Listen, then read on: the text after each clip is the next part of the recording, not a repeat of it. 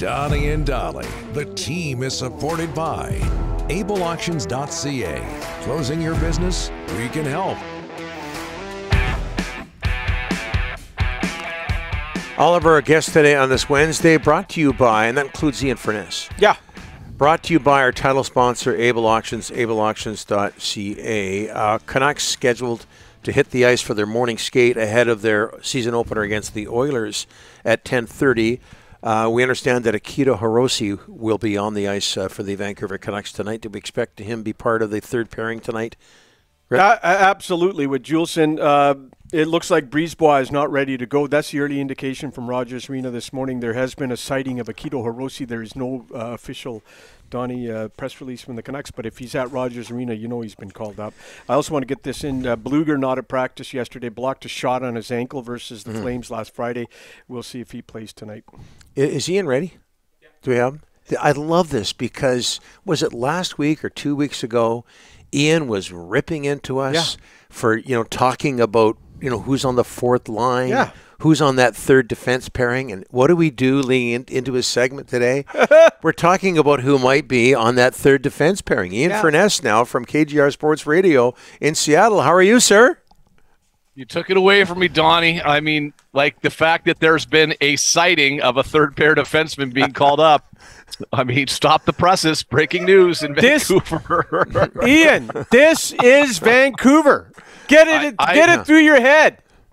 Rick, I understand it's Vancouver. You know I love Vancouver. You know I grew up a Canucks fan. All those things are true, but listen, our issues for the Kraken last night were a third pair defense and a fourth line that was sketchy at best and curious as to who was scratched and who wasn't. So, yeah, man, I'm with you. I'm 100%. We're all in on this. Third pair and fourth line. Let's go. Any thoughts on Akito Hirose and what he could mean to the Vancouver Canucks, Ian? No, big fan of Noah Juleson, though. I mean, first-round pick of Montreal. Am I correct, right? Former first-round pick of Montreal? Did I get that? Yeah. Everett Silvertips. How many of your guys in the States would know that, huh? You're the only one. You're the only one. Yeah, Ross Tucker or whoever else you guys have on doesn't know that. I'll tell you that right now. Well, you know what Ross did yesterday, and you tell me if this is right or wrong. He referred to hockey as ice hockey yesterday. You can't do that, can you? No, I'm not. I guess there's field hockey. Maybe is he back east somewhere? Maybe he's got a daughter that plays field hockey or something like that. Yes, that was his excuse. One of those little prep schools they have back there, so that could have been the case, right? So. Yeah, there's ball hockey, too. I have to mention that. Ball hockey. Big, yeah. My buddy Terry Ryan's big into that, so away we go. Yep. On we go to talk about the Seahawks. Ian, the bye week, did it come at a good time for the Seahawks? I know Geno Smith had some health issues. Good time? Everyone did. I mean, it was the MVP a week, I guess, 9 days ago was the blue tent in New York. I mean, that thing was up all game long. People kept going in there. They were down to 5 backup offensive linemen playing in that game. A couple starting defensive backs were out. I mean, it was just kind of a carnage out there. So it's interesting when the schedule came out and they said, hey, week 5 is the bye week. And a lot of people were like, this isn't good. We'd rather have it later in the year. For Seattle, it's weird how things work out, guys. It was a perfect time. Geno got banged up, offensive line banged up, secondary banged up. A lot of guys had some things going on. I'm not sure who would have actually been able to play last week, for example, if they would have played last Sunday. So, yeah, it came at a perfect time. Any theory, and the Seahawks are in Cincinnati on Sunday. Any theory as to why those Bengals have struggled so far? Well, Joe Burrow's health seemed to be a big reason, calf. Then he looked really healthy on Sunday against Arizona. He scrambled for about a 20-yard gain and looked fine in that regard. He threw the ball over the field. I mean, Arizona's not very good, but he still looked to be the normal Cincinnati offense with Joe Burrow. He was missing one of his top receivers in T. Higgins. He might be back this week, but they, with Higgins, Boyd, and Jamar Chase, who had a record day on Sunday, that's as good a threesome you'll find at the wide receiver position in the NFL. Burrow is elite.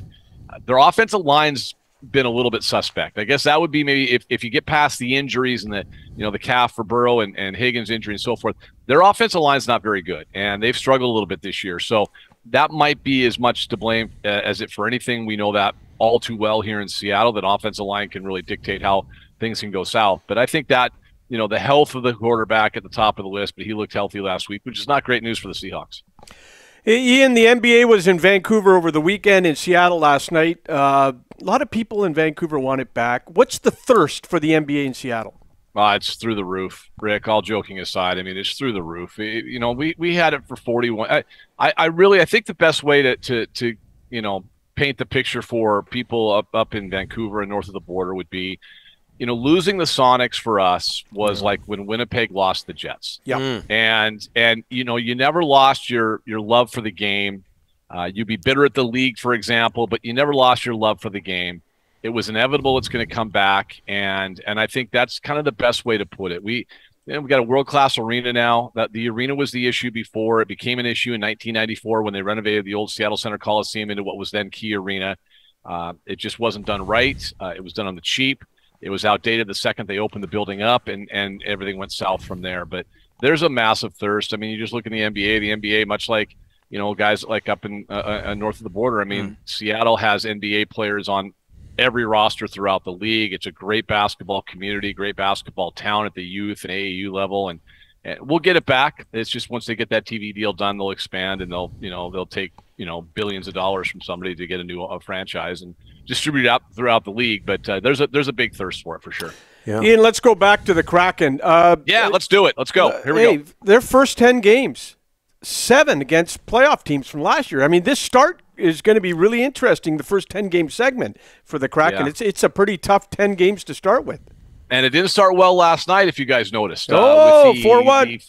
The face-off that came at, what was it, about midnight or something last night after it was all said and done on here. The ESPN extravaganza triple header for us, and which is great to have the NHL on ESPN, all joking aside. But, yeah, that they've got to play. They did not play their game last night. It was an odd, maybe, chalk it up to game 1 of the season. I don't know. They're 1-8, I think, all time now against Vegas.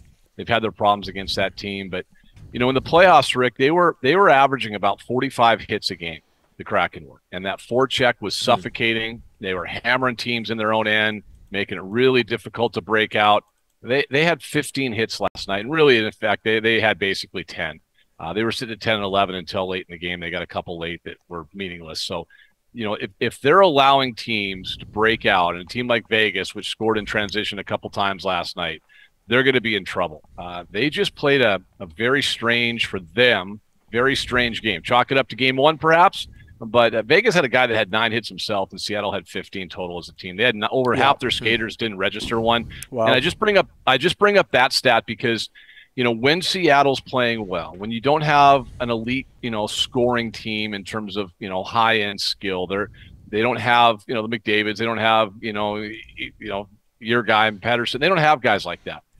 They have to create their opportunities on the forecheck, and they didn't do it last night at all. They had some opportunities early. Vince Dunn looked like a guy that's missed a couple weeks with whatever injury he had because he had a couple shots, just grade A chances in the slot that he just missed the net on. And their power play was abysmal. They were 0 for last night, and so 0 for 4. And they had and it's kind of a skewed stat because they had a 5-minute major in there in the third. So so I mean it was more like 0 for 5.5, and it just didn't have a good game last night. But it's one. I just know this: if they play like that looked a lot like year 1 as opposed to year 2. They'll put Cartier probably back in the lineup on Thursday because Tanev got hurt. I don't know why he was a scratch last night anyway. I guess it would have come at the expense of Yamamoto here. I am talking about a 4th line, but there you go.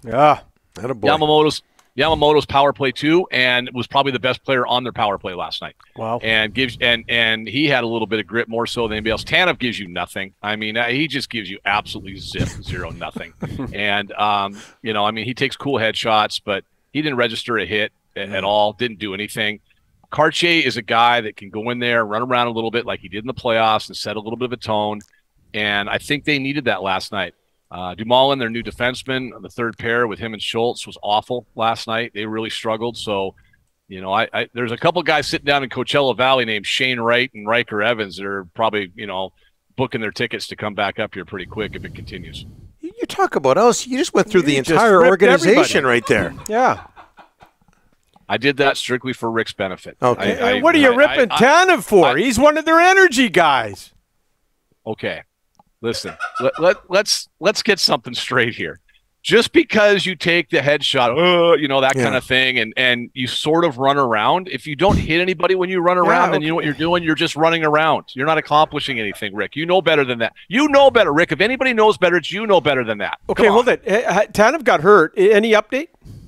No, I mean, it was bad. It looked like a... Are we going to do a Brandon Tanev update here? Like, seriously? No, former Surrey Eagle. Hey, I know. And I remember when Surrey played a little harder than that, too, back when Pat Smith was the coach in the day. But there's a poll for you. I think it looked like it was maybe more of a knee issue than a head. Now, there's a hearing today. The NHL, your friends at the NHL office are going to have a hearing today for the kid that hit him.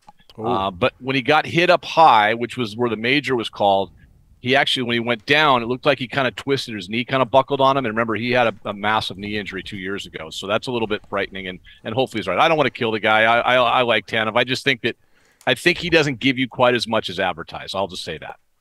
Excellent ice hockey report. Hey, very quickly, Washington, Oregon, 7-8 here. Oh, let's go Ducks. Come on, Ducks. Let's go. Well, you're Farhan, are you listening to me right now? Wazoo Go guy. Ducks. Well, yeah, what happens? Ducks. What happens here? It's in Seattle. Yeah, it's in Seattle. In case you didn't know. First time these two teams have played, unbeaten and both in the top 10, I think, ever. It's a massive game. It's a massive game. I think it's going to be high scoring. Oregon's defense is a little bit better. I'm not going to bet. I want Oregon to win with every fiber of my being because I hate everything about Washington and the purple and the gold. But until somebody slows down Michael Penix in that offense, I think that Washington will find a way to win at home. It's going to be a great game, great college atmosphere. It's what college football should be. It's too bad it's going to be in the Big Ten next year. But those guys, they'll put on a show on Saturday. It'll be a lot of fun. Thanks, Ian. Appreciate it. We'll talk to you next week. We'll talk about the Coachella Valley roster next week, Rick. All right? Yeah, Abbotsford Canucks as well. We look forward to that. Can't wait to do that. See ya. Ian Furness, KJR Sports. We're out of time because you wanted to get a health update on Brandon Tanev. Well, you asked the football question at the end. Well, it's kind of a big game, just in case you didn't know.